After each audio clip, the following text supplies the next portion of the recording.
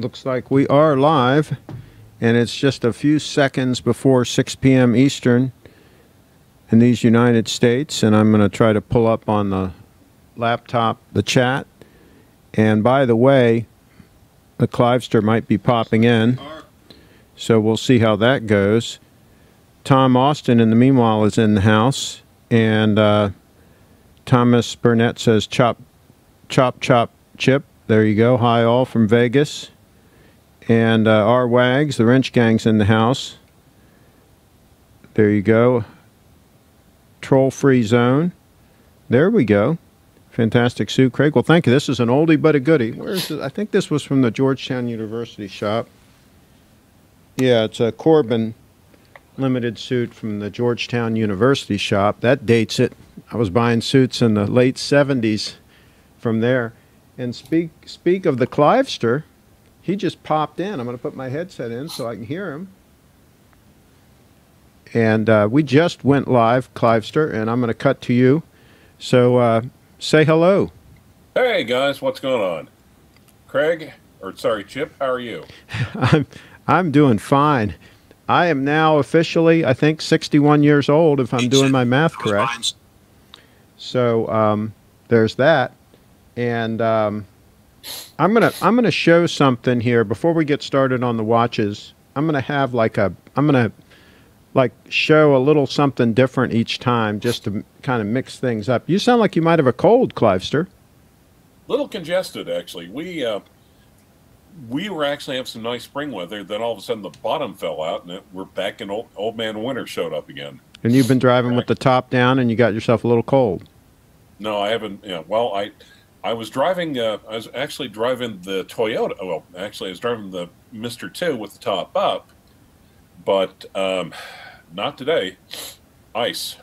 Oh, well, that's not good. Okay, well, you got to take care of yourself, big guy. We are always dependent on your content to keep us all straight. So you got to take real good care of yourself. Now, I'm going to show something here. Actually, one person is not. Say again. One person is not. Mark Goldberg. Oh, okay. Oh, by the way, he's got a nice lavalier mic. Why don't you ask him what mic he got? Because you might want to get the same mic. I don't know what it is, but I have a whole bunch of solutions I can suggest to you, but he's got one that he's using, and it seems to be working. Do you know if he's using a Windows machine or a Mac? I think he's a Mac guy as well. If he is, you might want to ask him what he's using, because it sounded pretty good in one of his recent videos. I had made a comment on one of his videos a while back that he should fix his audio, and I think he finally did it. So anyway, on another topic briefly, I'm going to show a pair of... Happy birthday. Oh, thank you. I'm going to show a pair of boots here. So I'll cut to my camera real quick. So these boots were sold by Browning, the people that sell weapons and other stuff, I guess. And they're upland hunting boots. They're featherweight upland hunting boots, and they are made of kangaroo leather. And I got these in the early 1980s. They've been resold once or twice. And they still sell them now, or Orvis sells them. And I think they're made by the same people. I think Gonki made these. I'm not sure. But they're made in the USA. But you can still buy them. That's what's kind of cool. And the thing about kangaroo leather is it's very lightweight, very durable, very flexible. So if you need any kind of work boots for any kind of heavy-duty type things, check out kangaroo as the leather of choice. And then real quick, I'm going to cut to a few pictures here.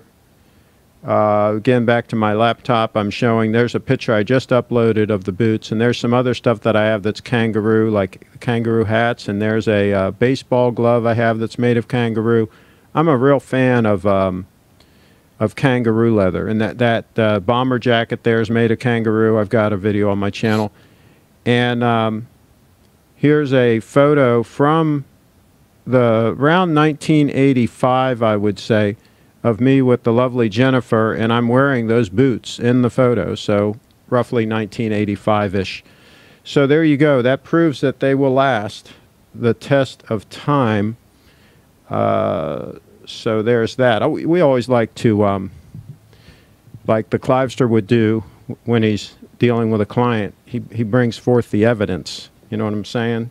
So we bring forth the evidence. Now, on to the topic at hand. Are we going to talk about the current blue Seiko Alpinist? We could. We could. If you could bring up a photo of it, we'll show it. What the topic is, everyday use case watches.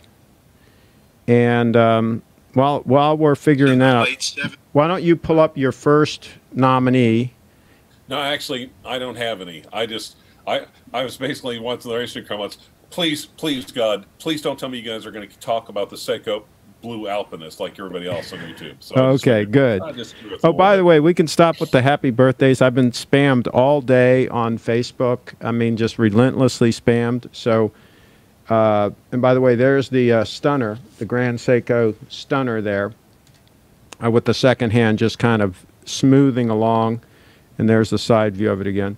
So, so here's the deal. I'm going to look real quick here in the chat, and then I'm going to suggest some perfect daily use watches.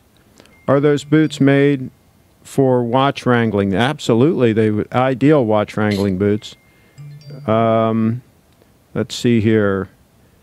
Just seeing if there's anything productive in here to deal with. Do you have any Minotaur leather products? I don't think so. Saw a day date in the pic with Jennifer. No, it wasn't a day date. I was wearing a GMT2 in that picture with an oyster bracelet. I had one with a Jubilee also, but that particular picture, it was the one with the I had an all black with the Jubilee, but in that picture it was a red and, was it red and blue they were? I think it was red and blue with the oyster. Anyway, you know, you all know what it was. Let's see. It's unbelievable how well you take care of your stuff. I can't afford to keep buying new stuff all the time, so I got to take care of it. So there's that. All right, so let's go on to a watch here. And you guys have heard me talk about this before. I'm going to pull up Chrono 24, and I'm going to pull up a watch. Let's see here. If you search, if you want to follow along with us, Clivester, I just went to Chrono 24 and I searched Datejust 36 millimeter. Okay. And there's one with a box, and it's a Datejust ivory Roman numeral. It's $5,000. It's a 16233. So just as an illustration, I'm just going to pull that one up real quick here.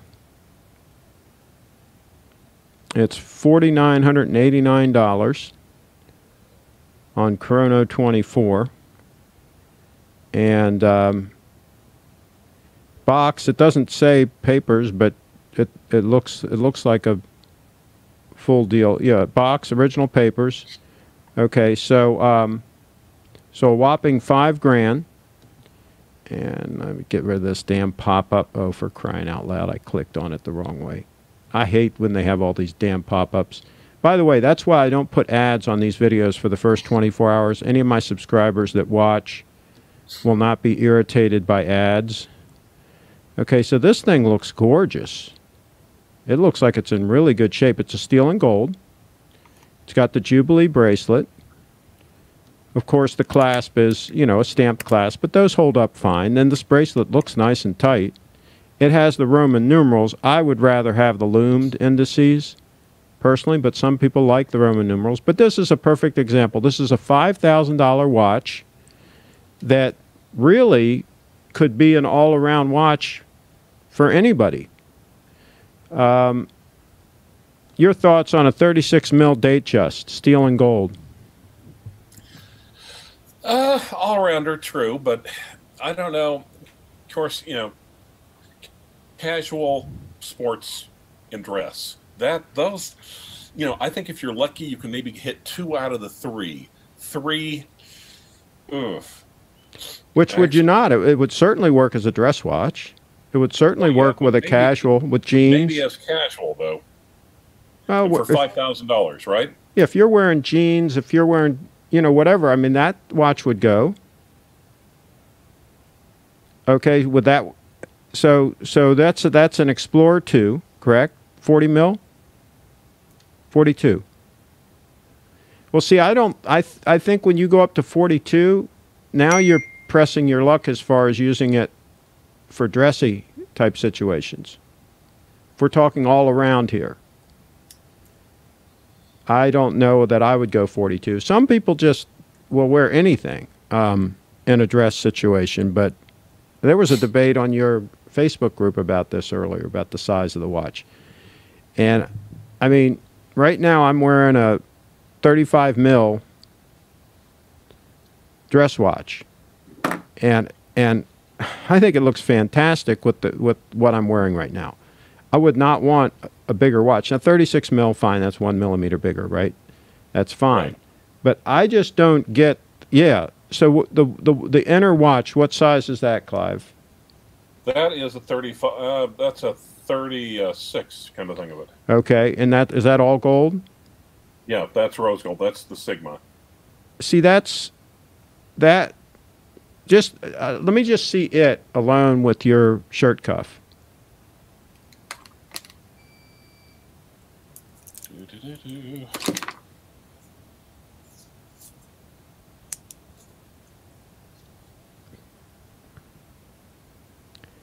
I think it looks classy as you know what.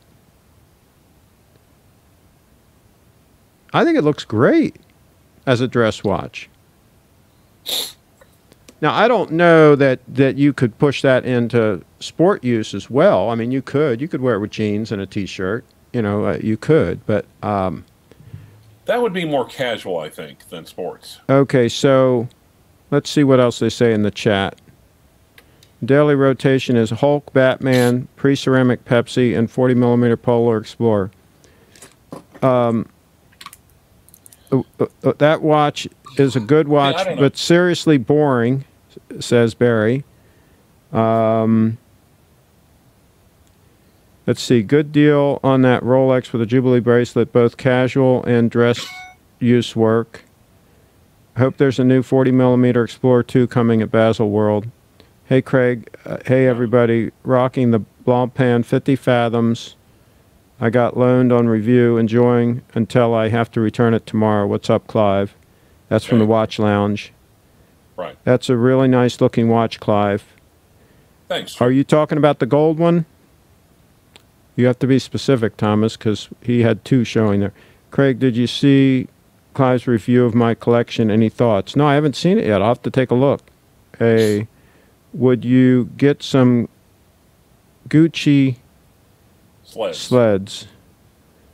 He means Gucci shoes? I had. Then again, since we're in the middle of an ice storm, I had Gucci loafers, and I sold them. I just wasn't wearing them. I bought them new back in the early '80s, and I wore them a few times, but I sold them on eBay. Craig, out of these options, which is best? A Tudor, a Bitcoin, a Tudor, plus some mutual funds, or a Steel Sports Rolex? Tom Austin. Okay, now Dudley's actually saying 50 Fathoms is the ultimate luxury diver, speaking from experience. And it's just like, okay, and I've seen that one. I've taken a few pictures of it. Mm-hmm. I do love that he has a Blancpain mil spec, and I do love that watch. Oh my God, yeah. But you're talking about the one that Dudley has? The one he has? But on the other hand, yeah, because it's 40, it's not like a dinner plate like the regular 50 Fathoms. On the other hand, Dudley, if it comes on a leather strap, it's not really a diver now, is it? Yeah, but I don't think he has a leather on his. Didn't he switch it? No, he totally has leather on his. Oh, he does. Okay. Yeah, you have to pay a lot extra, to get the bracelet. Okay. Well, I'd put a rubber strap on it if it were me. Yeah, likewise. Now, actually, I've seen a few people say, but to my line of thinking, I almost think the perfect all-rounder would be the Rolex 1 in 39 millimeters. The Explorer 1, I mean. Explorer 139. Yeah, but it's not anywhere near as dressy as a Datejust, right? As dressy. Well, on the other hand, I think the dial, though. I mean, really nice dial. I think the dial kind of brings it up a little bit.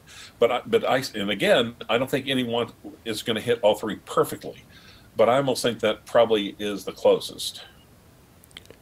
And it's relatively thin, right? It's 12 mils, isn't it? Yep. All right, so that's a possibility.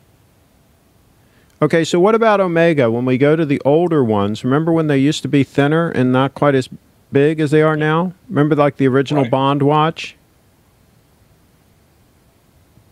And actually, like I said, one of the newer DAs has like a 2014 ceramic, a Seamaster, and I think he picked it up for like maybe a tiny bit over. Mm-hmm. And actually for $2,000, that is a heck of a good watch.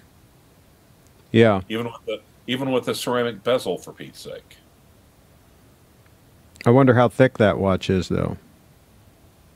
I don't think it didn't strike me as like unduly thick. The only trouble is that, and this is probably, I'm indoctrinated by the coronet, but I look at the bracelet of the Seamaster, I'm like, eh. Now they're talking about the 36 millimeter Explorer 1. I want to pull that up because that might be a player. Let me pull that up. Well, okay, here's my thoughts about the two. I've only had the 36, quite frankly. But a 39 is like a dressy sports watch. A 36 is like a sporty dress watch. Okay. I'm going to try to pull one up here so I can show them what we're talking about here. All right. Not that everybody on Earth doesn't know what this is. Okay, here's one for 4,850. I mean 4,880. Here's one. It looks like it's got all the goodies, box and everything, for 5,490. It's a 2004 F series. Right. So it's going to have a better bracelet and all of that. It's box and papers. Right. As soon as this loads in, I'll show it. So this is a 6-digit unit. So there's one with all the goodies for $5,490. Explorer 1, 36 mil. That thing's only about 12 mils thick too, right? Or is it 11.7? Is it even less than 12? Because some of the Datejust are like 11.7 mils. Okay, and Brian LP is asking, Clive, do you think the Datejust 41 is more of a sports watch? Well, now keep in mind, that also depends on the configuration, because I think if you get like the smooth bezel with an oyster bracelet, yeah, that's a sport. The thing is, Datejust itself even has a broad little array of configurations. Oh, absolutely. But I just think that that's too big to put into dress purposes, depending on how you're dressed and all. I just am not a fan of these big, overpowering watches when you're wearing a shirt cuff. But that's me. So anyway, we got the Explorer 1 up on the screen right now. $5,490, 2004. I think that's a stunning watch that could be worn all the time. Beautiful case. And keep in mind, the original sports watch was the Oyster Perpetual, because it was water resistant. They're made fairly tough. They're made fairly durable. Yeah. So when you think about it, with the exception of like was it Cellini or the Cellini line? Yeah. A lot of Rolex, their whole forte is basically variations of dress watches. I mean, of sports watches. Yeah. And I'll tell you, people say they don't like the clasp, the stamped clasp and all that. But this one's got the flip lock on it. It's going to hold up fine. It's not going to accidentally come open. I mean, I wore those things for years and years with the flip lock. They were mainly GMT2s or Submariners. They all had it. when you got the Oyster bracelet. And I never had any problem with the Jubilee bracelets without the flip lock. I never had any problem with them popping open. Right. So I think it's all of these things are exaggerated. That's a lot of watch for $5,000. I bet you if you offered him $5,000, you'd walk away with it. I don't know. It's not like there's a whole bunch of Rolex surplus right now. Well, but there were a bunch of them for around $5,000 on Chrono 24, and that one's 54. It has all the box and papers. I mean, you'd offer them whatever, 5,200, whatever. But I mean, I'm just saying that's a lot of watch. You could wear that watch the rest of your life. Oh, really? Yeah. The thing is, though, really any of the watches. I mean, you know, if you, something like this one, or the 40 millimeter Explorer 2, or the 39 Explorer 1, or the GMT, literally about the only thing that I don't think that would work for is maybe a tuxedo, maybe. And really, most of us, how many times are we going to wear a tux when we get married? Yeah. Well, I just optically, when I see people wearing a suit, even with just barrel cuffs, forget about French cuffs, but even just barrel cuffs, and they're wearing some huge watch that is down over the bone on their wrist because it won't go underneath the shirt, and it's just sitting there huge. I just think it looks pretty ridiculous. It looks like you're, I don't know, like you're trying to show off your watch or whatever. I don't know what the deal is with it, but I guess I'm just way too old-fashioned, especially now that I'm officially 61. I'm way over the hill, but I just don't think it looks classic. And by the way, speaking... Well, wait a minute. What time of the day were you born? I have no idea. But by the way, well, you may not officially be 61. Yeah. You may have been born in the evening. That's right. So... technically, you don't know officially you're over 61 until midnight tonight. By the way, I discovered another podcast today. I listened to a number of podcasts, and I'll actually mention a few that I listened to, but there's one that I discovered today that is called 5 Things, and I'll try to show it here. No, well, it's this one down in the bottom corner, 5 Things. Let's see the big number 5. Right. And it's pretty cool. It's by Lisa Birnbach, Birnbach. And I came across this, and it's a short podcast, like 10, 15 minutes long each time. She puts it out once a week. And she talks about 5 things she likes or whatever. And it's well done. Actually, that's one of the things I used to like about Archie Luxury. He would get to the point.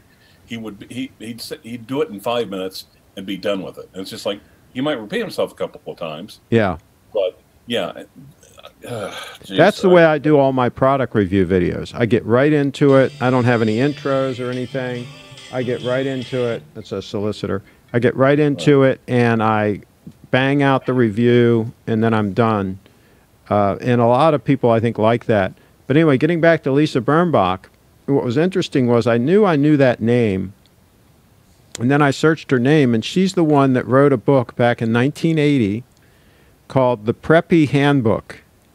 It's one of the coolest little books, and I got one back in 1980. I'm going to dig it out. I've got it somewhere around here. I'm going to do a show about it maybe next week or something. But it's a cool book. Go ahead. Now, Kelsowitz actually was texting me just now on Facebook Messenger. Mm-hmm. But he was saying, now here's the funny part. This is like in real time. Mm-hmm. What's up, Clive? I'm looking into some discount divers. I'm thinking about the new Omega Seamaster 300 or Tudor Black Bay. What do you think? Now, you care to guess what my response was? I mean, I don't know. I would go with the Omega every time, but that's what you did? Yep. Absolutely, I'd go with the Omega. That's a no-brainer, I think. Are they priced comparably? I think roughly, yeah. So anyway, let me finish with Lisa Birnbach. So here's the deal. I'll talk about the book in a different show, but it's called The Preppy Handbook. It's out of print. I don't know if you can find one used somewhere, but anyway, it's the coolest little book. It goes through like how people should dress and the places they should go to, the places they should eat, all these things to be a preppy, right? Remember back in the day when everybody was trying to be a preppy, right? So this book was on the New York Times bestseller list for like 30 weeks or something. You know, it's just a cool, tongue-in-cheek, fun book, and she's just a really cool person, I think. And it's neat that she's doing this podcast. So anyway, we'll take a trip down memory lane sometime. We'll do a show. We'll talk about the Preppy Handbook and all that fun stuff in there. I think she might even talk about watches in there somewhere, but we'll see about what's in there. She talks about everything else for sure. I love the leather strap on the BBB, said Thomas. Had a meeting today, and the guy attorney had a massive steel watch on outside of his cuff. Might have had diamonds on it. Incredible distraction. Made me not take him seriously, says David Williams. Let's see here. If there's anything else we're missing. What do you think about buying a head-only Rolex without the bracelet? I wouldn't do it personally, but if you can get a real good deal, like, for example, if you get a real good deal on a day date because it doesn't have the bracelet. Now, here's a comment by Calman, Adaptive Calman. Hi, Craig. I'm having my birthday today, and you bring my Rolex-wearing, Bitcoin-hating stream nemesis Clive? Well, Adaptive Calman, if you want to celebrate your birthday and celebrate Craig's birthday, maybe you could super chat $20 and get me booted from the live stream. By the way, if anybody super chats today, I will donate whatever they super chat. I will double it, and I will donate it to the Cowgirls live show, to Sarah's personal Bitcoin account. I will send her Bitcoin, double value, if anybody does super chat. And I never ask for super chats, but this would be a good cause. Help the young lady out. I will double whatever you send and send it to her in Bitcoin. She made a comment on her show the other night that she's got a strong hand. She's holding her Bitcoin. She's not going to sell. So she's got intestinal fortitude. She's a tough cookie anyway. Have you seen any videos of her riding, Clive? Any cowgirl would have to, any cowgirl, cowboy by definition are tough cookies. She's no joke. She was talking one time the horse fell on her and like rolled over her and stuff. And she said, yeah, I think I broke my ankle, but I'm not sure. That's pretty funny stuff. I think I broke my ankle, but I'm not really sure. Yeah, of course, she didn't bother to go and get it x-rayed or anything. They just tape it up and keep going, right? Yep. Pretty much. So, so that's pretty funny stuff. Let's see what else is in here. Diamonds on a men's watch make me think rapper, drug dealer, whatever. Yeah, I'm not a big fan of any diamonds on a watch, a man's watch. Let's see, Planet Ocean. Planet Oceans are pretty big, right? Pretty thick. Right. Yeah, I'm not going that direction. Clive, let's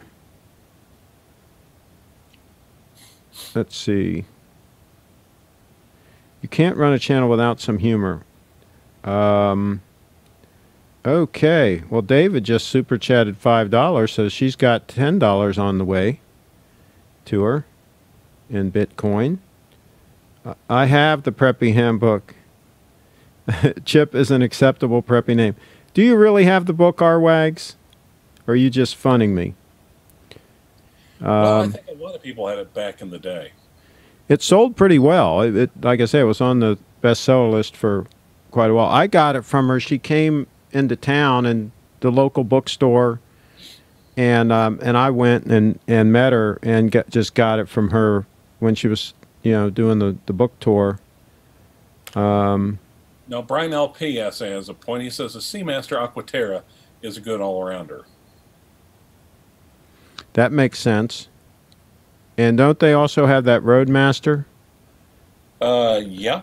Or Railmaster? Railmaster. Railmaster. Yeah. Yeah. Seamaster. Flight. I'm getting a Flightmaster, but that's not a good all-arounder. Oh my God, no.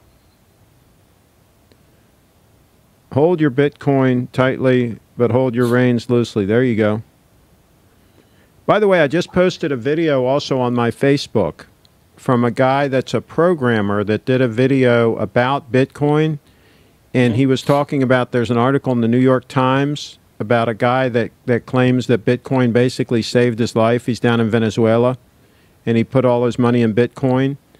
And, you know, evidently there are people literally starving down there and stuff, you know, that didn't take precautions because of the huge inflation rate, right?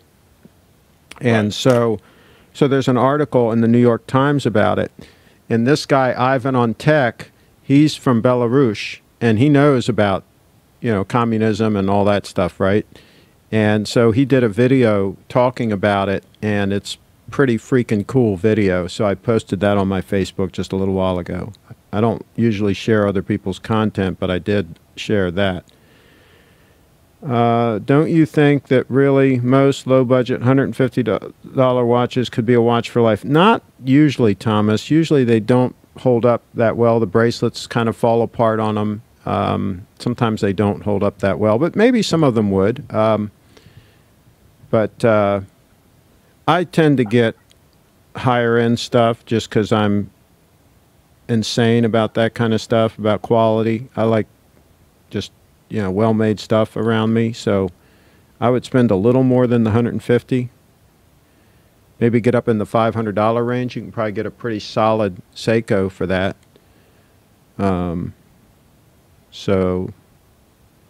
And I'll tell you, the Apple Watches are real well made, but then again, they'll go obsolete after 3 or 4 years. You have to get another one, but they're still not that expensive, and they're very well made. Correct? Well, it's the battery. The battery will go out, so that's the whole point. Yeah. Let's see. Do you think Steve sells most of his watches as a watch for life? Steve sells a lot of watches to collectors. Right. So no, we're not talking about collectors here.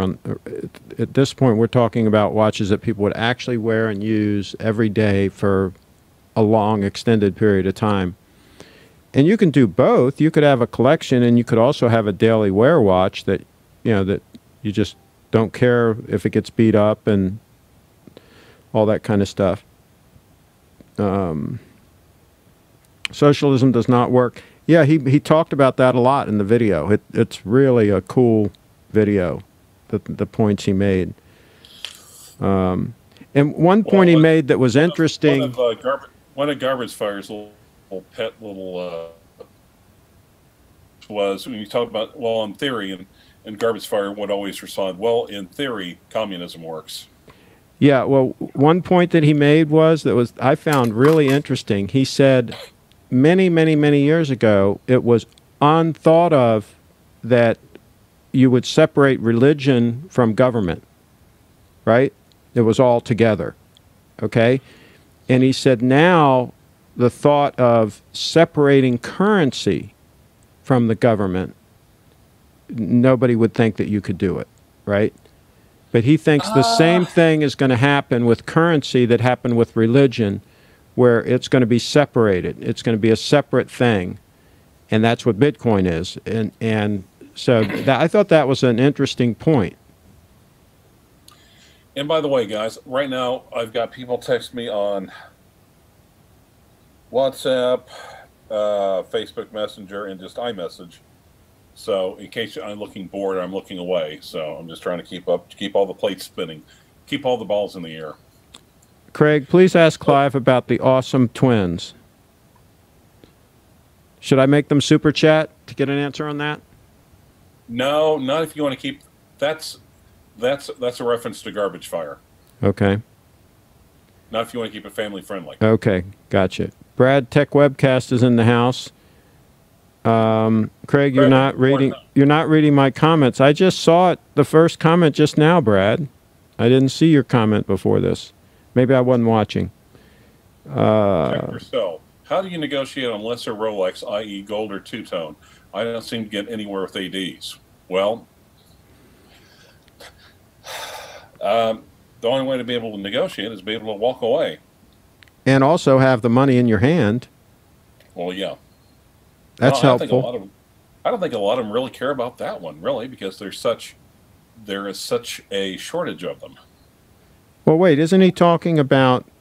He's not talking about the one that's. That's true. Gold, yeah, but that's true. But overall, though, I tell you, my AD here in Frederick, Maryland, would negotiate with him if he came in there with cash. I guarantee you they would. So you got to find the right AD. You might have to go out in the country a little bit. You know, you might have to go somewhere. Now here's Hisham Habib.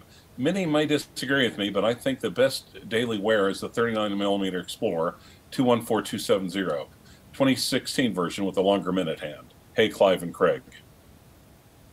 Hisham, yeah, you mean Chip? if you like larger watches, absolutely. But like for example, with what I'm wearing right now, I'm showing my shirt cuff right now. I'll show it to you too, Clive.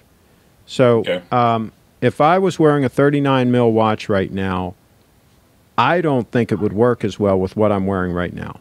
This is a fairly tight French cuff, and this watch goes underneath it, no problem. Don't you mean a freedom cuff? Yeah, there you go. But this is you know, a 10mm thick watch, and it's 35 mils. I don't think a 39 would look appropriate with this outfit. So it all depends on your wrist size, the size of your shirts. See, my problem is I've got to fit to my neck. This is a size 16, and my arms are abnormally large for a size 16, so the cuffs are tight.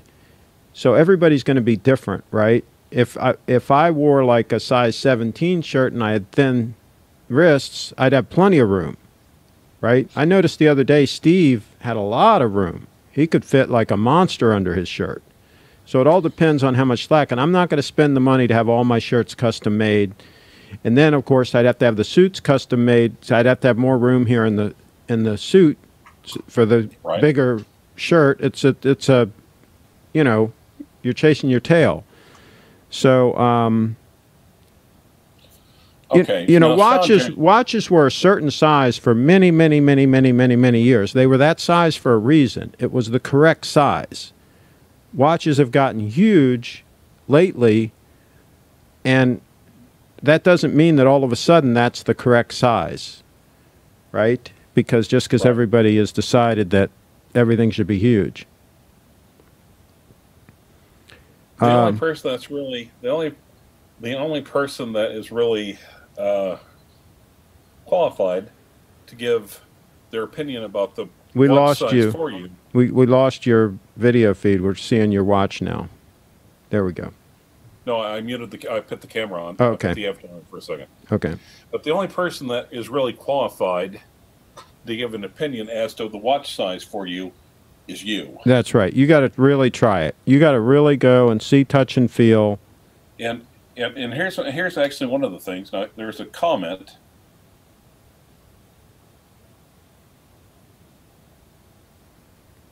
Rwags, Craig, I've never done Super Chat, but did the $sign and donated $9.99. It said done with the check, but that never came up on the chat. Any idea what happened? No idea.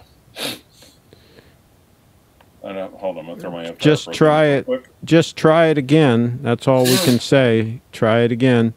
Somebody said, "How about a vintage 34mm Rolex date?" Yeah, I was getting ready to address that myself. Reference 1500. Yeah, actually. Yeah. In other words, that's yeah. So it's, yeah. If that's a size that that looks good on your wrist, if you're young or if your eyes are sharp enough to read the time and the date, yeah, I think the 34s are probably some of the best bargains in vintage Rolex out there. Absolutely. Yeah, the Air King. Well, he's already got a 34mm Air King, so. Well, yeah, but he's like, well, should I trade that and get it? It's like, God, no. It's like that. It's not like you've spent big money on the Air King. It's not like you're really spending big money on the date. Get both for Pete's sake. Well, personally, I'd rather have the Air King than the date. I wouldn't want a date on a watch that small. I'd rather have the no date. Correct? Yeah. I think it's a better watch. I'd stay with the Air King, personally. What if he's a sailor? Well, there's that. Manual wind, yes, is the perfect rest watch as well. Yeah, or just get the 9F like I've got and call it a day. Let's see, somebody's getting ready for work. Somebody asked me the other day to do the video streams a little later, and I was doing them earlier for people in Europe, but this is still not super late for people in London, right? It's coming up on towards 11 o'clock, right? 11, yeah. Well, it's starting at 11 o'clock, yes. It's 11:40 right now. Oh, it is in London? Alexa, what time is it in London? The time in London is 11:40 p.m. Uh-oh. That's getting a little late. Tiny bit. Now, if I could get an answer, I'd probably then call Adrian from Barking Jack. I agree, Chip. Some small watches are beautiful. Craig, I would have thought you would have custom shirts made. No, I don't like to just, spend more money unless I really have to. If I can get it off the rack and it's good stuff, I'll do that.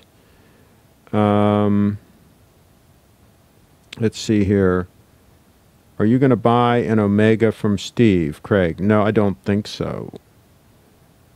What is a huge size? It's all relative to wrist proportionality.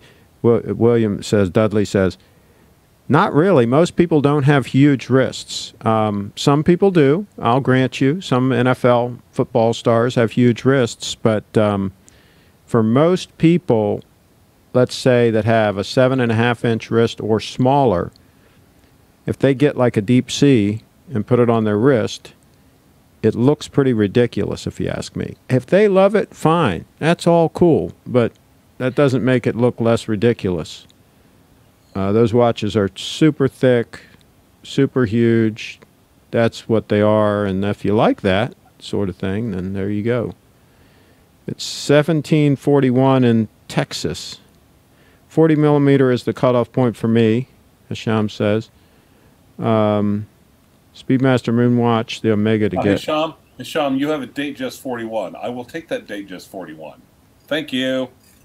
Please send that to Clive Watch Wrangler, care of Rolex, overly large Rolex disposal service, 3601 North Classen Boulevard, Suite. Now, is that a Datejust 41 with the white gold fluted bezel? Yes. With the Jubilee? I believe it is the Jubilee, yes. Well, there you go. That's the one to get if you're going to get that. Clay, no, he said 40 is the cutoff, so he needs to send this 41 Datejust to me. Okay. Absolutely. Clay says he's got a 9-inch wrist. So there's that. Well, Dudley bought the 40 mil Date 8, so he's heavily invested in the bigger watch thing. Oh yeah, and Hisham is a slender fellow, and he's also got a Date 840. He might have a couple, come to think of it. Yeah, the Date 840 is a kind of an unusual beast in that it's a real statement power watch. It's what I would call the deal maker watch. But here's the thing about the Date 840 is it's relatively thin. It's 12 mils thin, and it has a really nice presence on the wrist. It really looks classy, I think, on the wrist. So if you're going to sport a bigger watch as an all-arounder, I think that's the limit. I think that's there. You can do it, but I wouldn't even want to go to the 41 Datejust personally for an all-arounder. Larry is saying, I have a C Dweller 43 and 7.5-inch wrists.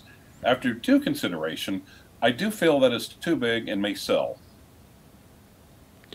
Yeah, I mean, absolutely. For a watch that you're going to wear a lot, remember the subject matter here is watches that you're going to wear a lot. This isn't a watch that you're going to have setting aside and occasionally put on your wrist. That's not the subject matter. Subject matter is something you're going to wear a lot, right? So that's what we're talking about. Right. And that's why I bought the titanium diver, even though it's a relatively large watch. It wears every bit as comfortable as my 40 mil older GMT, which the older GMT that I had is more comfortable on wrist than the new ones they have now because it's lighter weight. The fact that they made these watches heavier doesn't make them more comfortable on wrist. So there's that. Show that watch one more time, that integrated bracelet. You don't like it. Show it one more time. No. I think it's pretty cool. I mean, I wouldn't buy it for me, but it looks really good. It looks really solid. It looks like that would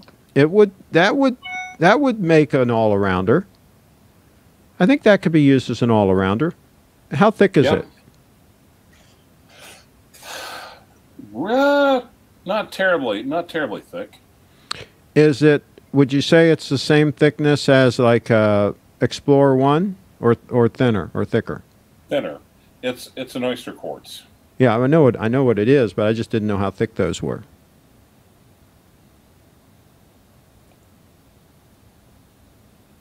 Kind of nice. You pick it up, and it's just. How many mils? How many mils is it? 36. It's got great presence, though. That would be a good all-arounder. Well, and the reason why it has great presence is, well, I mean, among other things, is that the great contrast, the black dial with gold indices and hands, always a classic choice. Oh yeah, I think it's a nice looking watch. You had that for sale for a while, didn't you? Yeah, actually I have. Clive, how's legibility? Hard to tell from the camera. Oh my God, yeah, no, I was just telling him, legibility is great because contrast. Mm-hmm. Yeah, it definitely looks like a lot. Thanks, I appreciate that. Larry says it's not always just the wrist diameter, forearm size and body size is also important. Absolutely. Wouldn't buy, it's so ugly. Which watch? You talking about my diver? Okay. Clive, that we already answered that. Definitely looks like a lawyer's watch. I'm not invested in a watch. It's my daily wear. I'm invested in stock. Good point. I shouldn't have used it. When I was using the term invested, what I meant was you're an advocate. That's what I should have said, that you're an advocate. Because obviously you're promoting it often on social media, so I'll use the term advocate. 40 is just a daily beater. Oh, shut up. Shut up. Well, here's the thing, though. Really, I mean, that's the subject here. Is really, you should buy these watches and wear them and use them. And I'll tell you why I say that is, and I can say this because, like I said, I just turned 61 years old. So I can look back and I can say, you don't want to look back and say, I had this thing and I really liked it, but I didn't use it enough. In other words, I didn't drive my 1974 E-Type Jaguar enough, right? I wish I had driven my E-Type more.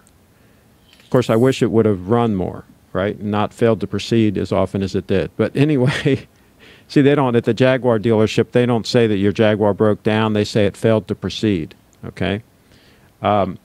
But I wish I'd have driven that car more. It was a blast. V12, convertible, super sexy roadster, right? So don't look back on your life and say, hey, I wish I would have worn my Day-Date 40 more and not kept it in the box the whole time, right? Wear it and use it. Life is too short not to enjoy. And that's actually one of the things, because I know a lot of times it's when people say, well, buy what you love, and it's almost like you get the opinion that they're being trite or just paying lip service. But I actually think that is one of the most valid points you can make, though. is Absolutely. ultimately the only valid reason for a watch is I freaking like it. You only go around once. And if you buy something like a high-quality wristwatch and you really, like you say, you like it, wear it, enjoy it.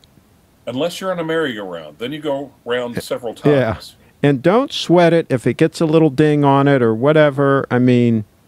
Or a Ferris wheel. Yeah. Let's see. When you likened buying a Rolex to getting into a kiddie pool, what did you mean by that? Clive. Okay. Where was that? Okay, yeah, okay. Rolex, in a lot of ways, is like, here's my analogy. Rolex is like swimming in a kiddie pool in the country club. It's going to take some money. It's going to take some money to get in. Mm-hmm. Okay? And there is a little bit of risk, but it's pretty much safe. There's a little bit of risk and a little bit of reward. Okay. So it's a safe place to go into. I mean, that's why Archie Luxury talks about Rolex, Rolex, Rolex, because if you buy halfway well and you hold on to it, you're not going to lose your butt. Well, actually, a lot of people go broke because they use that philosophy. And, you know, there was a video that I watched the other day, a guy that bought a Submariner new, and he was talking about his experience. You've probably seen it. He said he went in wearing a hoodie, and he didn't get any respect, you know. But then he ended up buying it anyway. You probably know the video I'm talking about. And he was talking about how, you know, 5 years later, it's going to be worth about the same amount of money. Well, okay, if that's the case, you just lost a bunch of money, right? Because you should have made money with that money. And so all these people that are saying, my watch is worth the same amount as I paid for it, or it's worth a little more than I paid for it, so I'm doing great. No, you're not doing great. You're going to go broke with that line of thinking. So hopefully they're buying a watch that's a small part of their world that is not going to affect them financially. That's the idea here. Is you don't. Or they're buying a watch that they genuinely appreciate and love. Well, yeah, that's ideal. Now, Dudley says the Date 840 is incomparable, boasting the new 3255 movement. I disapprove of the comparison between the Date 840 and the 36mm Date 8. So here's the deal, Dudley, with that. If a 36mm Date 8 looks better on your wrist than the 40, you'd be a fool to buy the 40 just because of the newer movement. The movement that's in the 36 is perfectly acceptable. It's a great movement. As a matter of fact, there are people that could make the argument that it's more proven and that we don't know how well the new movement's going to hold up compared to the one that's in the 36. 36 is absolutely proven. It's bulletproof. So you can argue it either way. Or, on the other hand, that he could just go and get the Oyster Quartz Day Date, because the quartz, you know, the Oyster Quartz Day Date is going to be as accurate as anything else that's out there. Oh, absolutely. And it has been proven for 20 years. On the other hand, it has an integrated bracelet. That's right.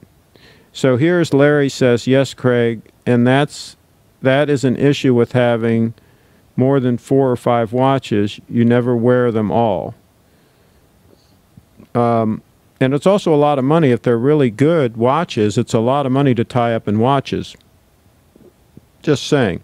Craig, what did you do for your 60th birthday? I don't remember. That was a year ago, so I don't have... Compared to women, though, they're a bargain. Prenup. Prenup. 2 words. Or is that 1 word? I guess that's one word. That's 1 word. Yeah, you're the lawyer. So you the know. hash word. Yeah. What did you do for 60th? I don't remember. That was a year ago. So, Craig, are you TGV's father? Who's TGV? AVG. He's the He's the guy with the pedophile. I mean, sorry, with the pencil thin mustache. TGV. Oh, okay. I know who you're talking about. No. Here's Dudley. I'm with you. The Date 840 is superior to a Date 836. This is James responding to Dudley. trust me, you have either one. You have a 36 mil day date on your wrist, you're doing fine. And I don't care if it's a 1960 model. It really doesn't matter with a day date. I mean, it's such an icon and so timeless. They all look fantastic. Even the ones with the, I'll tell you the one I like. I would buy, if somebody messaged me and said that they had a 36 mil with the conventional clasp, one of the last ones made with the conventional clasp, in mint condition, in the box, you know, like one that was a safe queen, I would, if the price was anywhere reasonable, I'd probably plop down and buy it just on the spot.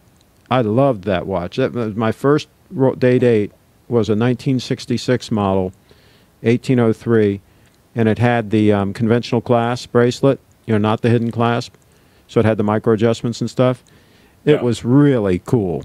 I loved that watch. It was an 1803, yeah. Yeah, I had one like that. 1966. So, likewise, so was mine. With the conventional clasp? Yes, with an oyster clasp. No, well, mine had the president bracelet, but it had the conventional clasp on it. Yes. That's what yours had? Okay. Mine, yes. Cool. Mine was the safe queen as well. Why'd you get rid of it? Temporary mental illness? Yeah, exactly. Exactly. Mine was not, the one that I had was not a safe queen. It was beat. I mean, it had a bunch of bracelet stretch. I mean, it was my first one. I got it, you know, at a pretty good price. But it was well used, I'll put it that way. But it looked great. There are guys who go broke in real estate. Well, yeah, but that wouldn't be smart to go broke in real estate. But yeah, there are guys that do it. And there's guys that go baroque in music. Yeah. Watches are a means to an end. If the watch only lives in your head, then what's the point? Whatever that means. There are guys who go broke in the stock market. I get my mind on my watches and my watches on my mind. Hey, there are guys that go broke in the stock market. I guess so. So the point is, let's just all buy watches. What the hell? And we'll be guaranteed to stay broke. To not only go broke, but stay broke. Let's see. Somebody says, Habib says he wears his daily. He's talking about his day date, 40? Yeah. Cool. Hey, Sean? Absolutely wear it daily. Well, yeah. He's like a baller. He's like an OG. He doesn't fly out to Mumbai. He sends servants out to Mumbai. Well, there you go. That's the way to do it. Let's see. James Reeson, you mentioned having 2 day date 40s. Do you wear these all the time? Do you have beaters? That's for James. I prefer the classic proportions of day date and sub. When they fattened up, it hurts the aesthetics. Well, yeah, the Maxi case was a total disaster. Now, I like the Maxi hands. I like the Maxi indices. Yes. I just don't. Yeah. I agree. I just don't like those big, thick lugs. Yeah. Wristwatch check. Z Blue Milgrow's Blue Shirt Buddha.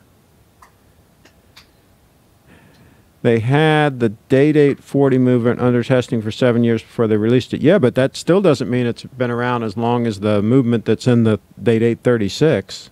So I'm sure it's fine. I'm not saying it isn't, but I'm just saying that to say that the day date 36 is like a piece of garbage because this new movement is out is totally ridiculous. It's a durable workhorse movement that's been around and it's going to be fine.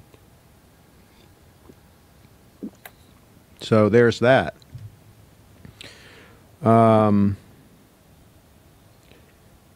Let's see. My collection is GS Quartz, GS High Beat, GS Spring Drive, Chrono, and Rolex Milgauss. What do you guys think? Well, there you go. Which one do you wear? Let us know which one you wear more often than not. And then I'll tell you what I think. Mike Unger, I'm all gold all the time. I don't have beaters. My collection is made up of 90% precious metal, high horology, and most pieces of the I guess he meant off the beaten path. It says of the beaten path. Well, I'm not sure what he means by that, but that's cool. Yeah, I mean, gold is the material that high-end watches should be made out of. The only reason to make a watch out of steel is to cut costs. Steel is not a precious metal, even though Rolex would want folks to believe that. So there is that. Let's see what else we got here, and then we're going to wrap this here pretty soon. Yeah, well, yeah, we're already getting into an hour, so I'm going to probably have to bail like veil. Where can I find clothes and watches like Rodney Dangerfield would wear? Yeah, eBay. You'll be able to find that kind of stuff. Let's see.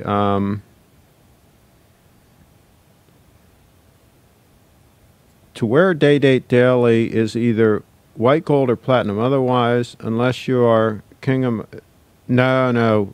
18-karat yellow gold is fine to wear daily. I did it for, like I said, 40 years. It was fine. Nobody was offended or anything like that. It's not... Johnny Utah saying, I'm making a bold prediction to say Rolex will release an Evero Submariner.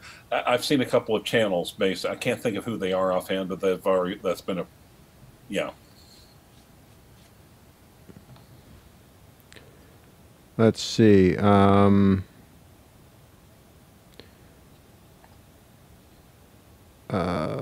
Let's see what else there is. The Batman has the older movement. No one's saying it's crap. Well, some people do, but I think they'd be, overstating things. I think the movement's fine. Spring Drive Chrono is so accurate and does it all. Could be my only watch. Okay, there you go. Absolutely, it's a GMT function on it and everything. 90% precious metal, high horology. Are you talking like 4 or 5 pieces?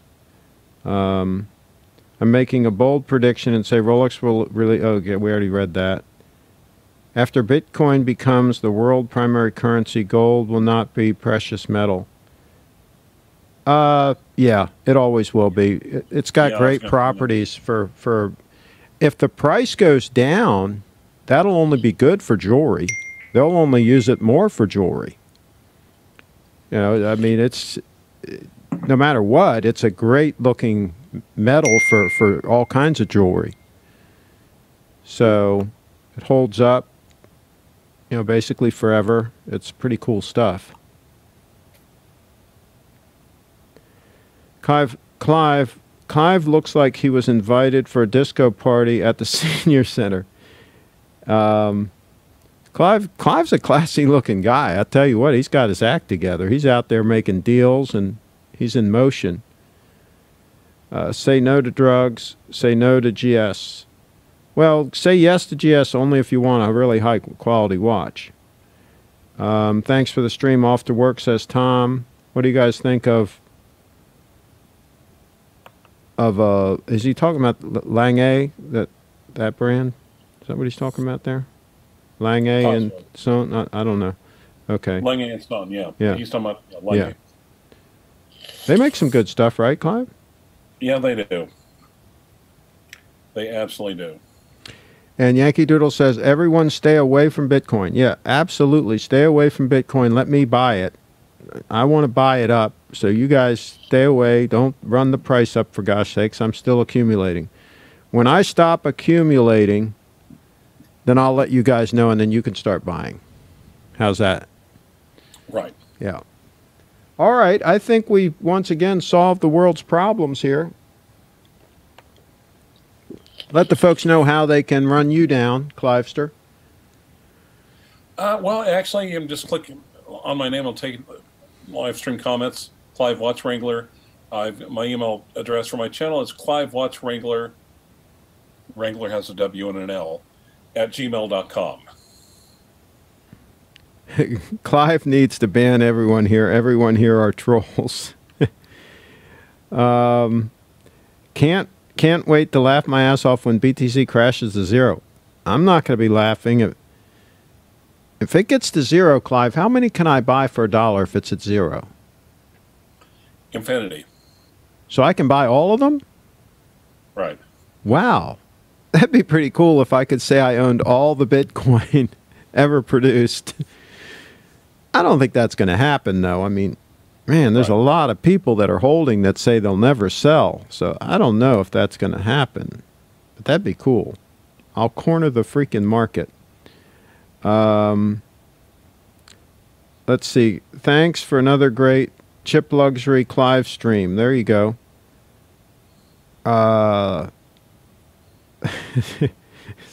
Somebody got to put the wrenches in there. All right. Well, I guess that's it.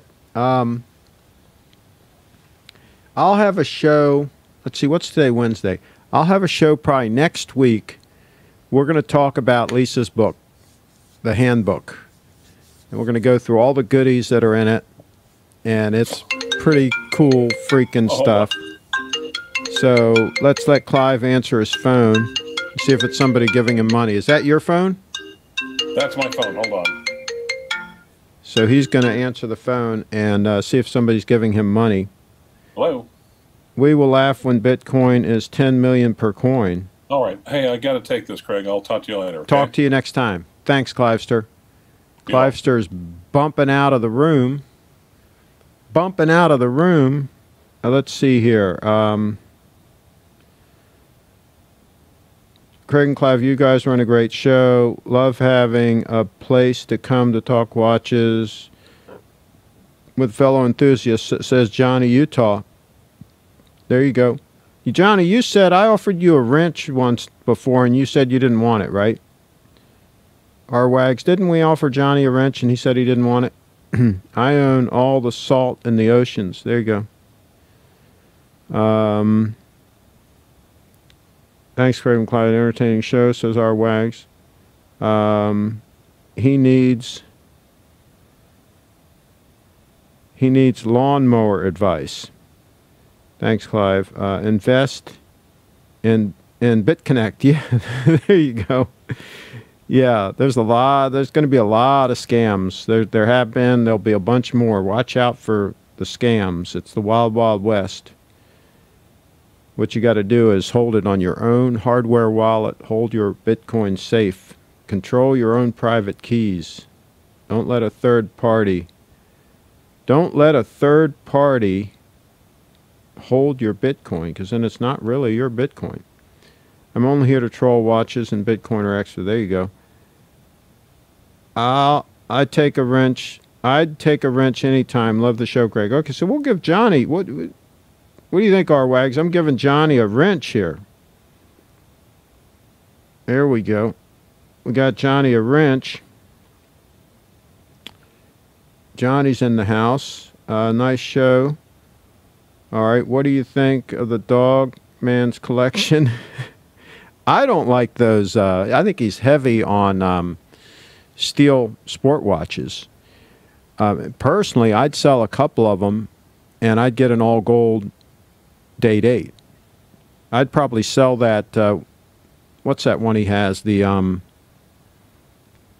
complication one. Oh, come on, tell me in the chat. Remind me in the chat. I forget what it is. It's not a Yachtmaster. It's a, you know the one. The steel and gold one that he paid 14 grand for.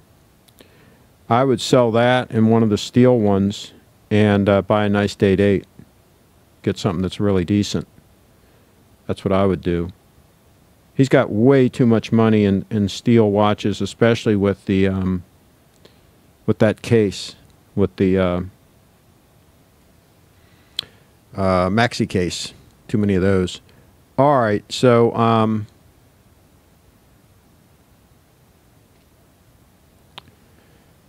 let's see.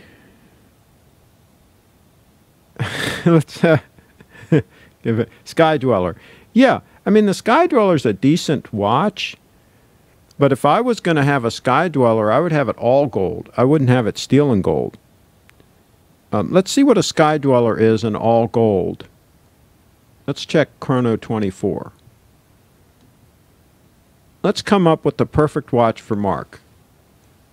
What do you think? Should we come up with the perfect watch for Mark? Sky Dweller 18K. Let's see what comes up. Yeah. Here's one for 36. And see, I like the yellow gold. I don't like the rose gold. There's one for 36. Is that the cheapest?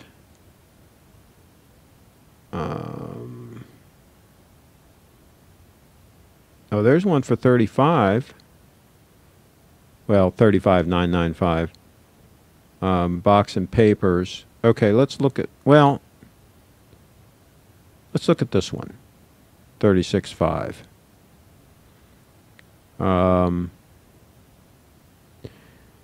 I mean, absolutely.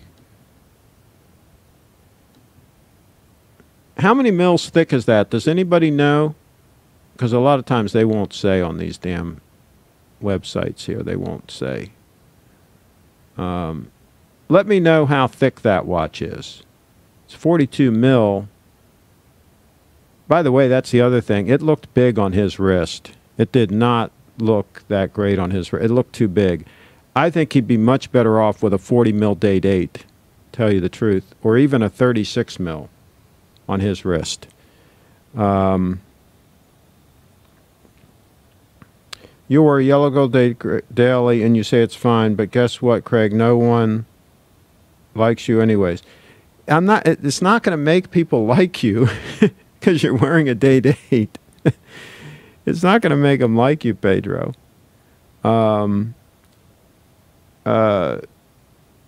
Chip is dressed like an investment banker for Goldman Sachs. Okay. Sky Dweller. Let's have a wrench battle royale. Grand Seiko or Rolex Explorer. So let's do the SBGH 267.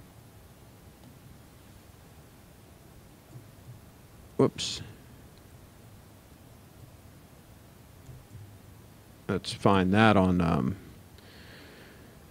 let's find that here. Okay, so that one, here's one for 5,900 at the watch box, actually, at Tim's place. Here's one for 5,400, private seller. Okay, so let's look at that. This is a good comparison because those are going to be about the same price. The 214270, the 6-digit Explorer, I'm not sure how much they're going for.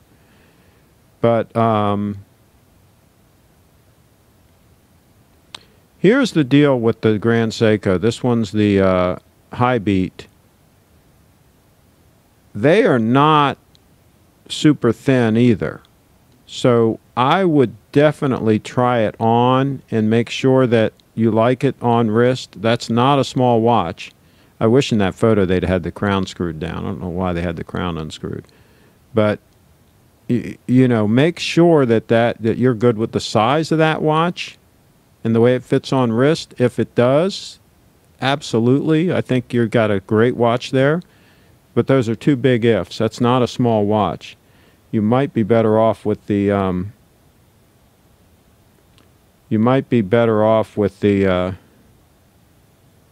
Pedro got hit over the head with the wrench. What an idiot Pedro is. We might end up just blocking him completely if he turns out to be a total dirtball. What should be a good price for mint pre-owned SBGH 267? Well, I mean, looks like 5,000. You'd be doing good. Rolex Gold Sky Dweller and a leather strap. I don't know that I would want it on a leather strap, but again, I think for his wrist, that watch might be a little bit too big. Buy it, Craig. Loose change for you. There you go. I wouldn't buy that watch. First of all, I don't like the Jubilee bracelet. I mean, the Oyster bracelet. It'll scratch up too much. The center links, those polished links. The President bracelet holds up much better. I would highly recommend that he go with the President, the date 8. I think you're going all gold. You go President. Absolutely. The Blue Dial Sky Dweller is amazing. Yeah, I have seen the Blue Dial. It's pretty cool. 33mm Patek for sale in Brisbane. Pedro, can you be civil on this channel, and so the Wrench Gang doesn't have to keep deleting your messages. Just be civil on this channel. Go to like Archie's channel or something, and for the garbage comments, just be civil here, okay? Pedro's banned. Did somebody ban him? They gave him a timeout. Pedro needs to respect the host and stop trolling. Yeah, I think so. I mean, what is he, a 13-year-old kid in his mom's basement, for God's sakes? Wouldn't the number of viewers double if the trolls get unbanned? Yeah, but we don't want them. And, you know, we don't care how many viewers we have. We want quality, not quantity. Explorer. Let's pull up that Explorer. Let's look at one of those.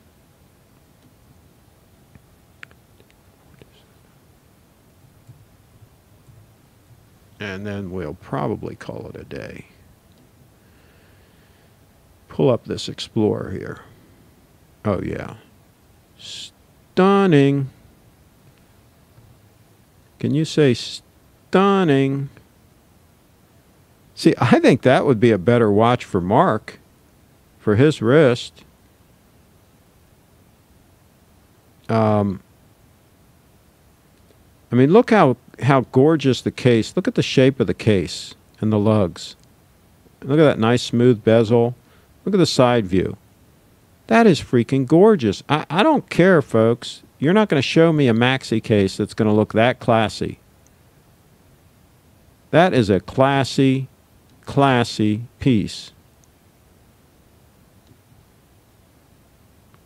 As Archie would say, let me know what you think about that. And look, it's got the really nice clasp that everybody likes.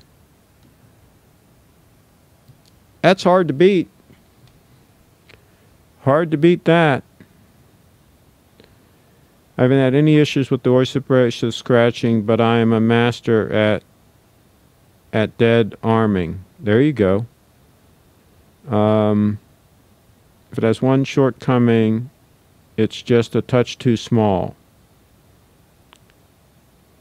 You're talking about the Explorer?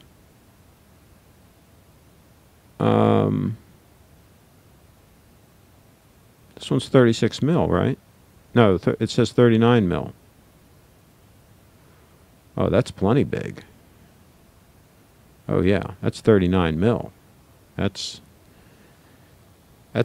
plenty big enough. Okay. Nice thin oyster bracelet. I think that's 36 mil too. Well, the one we just showed is 39 mil. The 214270 is 39. Let's see here. Explorer is decent, unpopular though, so not a good investment. No watches are good investments. Watches are not, repeat, not good investments. Buy the watch you like, and don't care about what other people are saying is a good watch. If you don't like it, if it doesn't look good on your wrist. Now, this is, again, assuming you're buying watches to use them and wear them. That's what this show's all about, is watches to actually wear and use.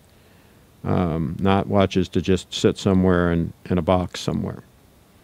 If that Explorer was 18K, I would be all over it. I hear you. I hear you. Love that watch. Rumors it might coming out in a polar version. I like that black dial though. I mean that looks freaking stunning, man. That's a great all around, wear all the time, not worry about it, affordable watch for a Rolex.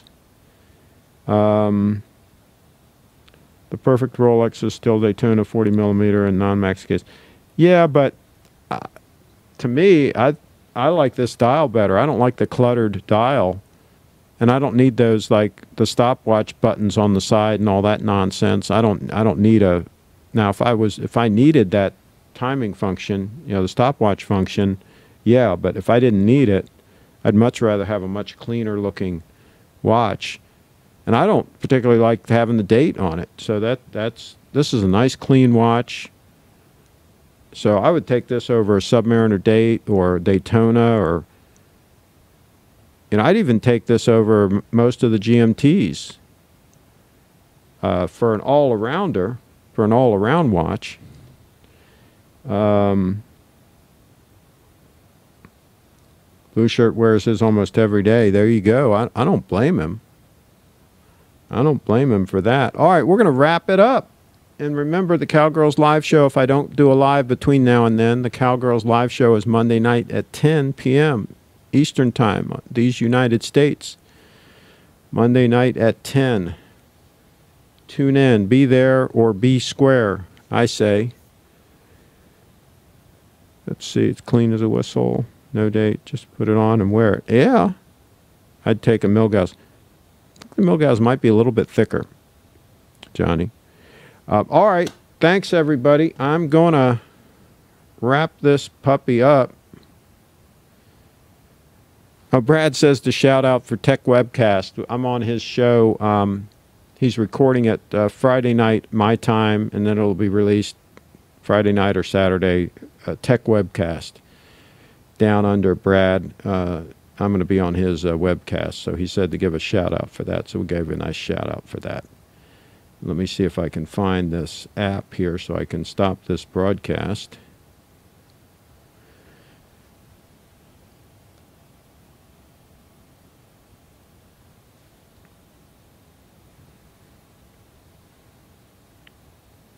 Oh, I don't need these earbuds because Clive isn't in the... Use those to listen to him. So I didn't need them all the time. And one more look at the Spring Drive Stunner while I wrap this puppy up.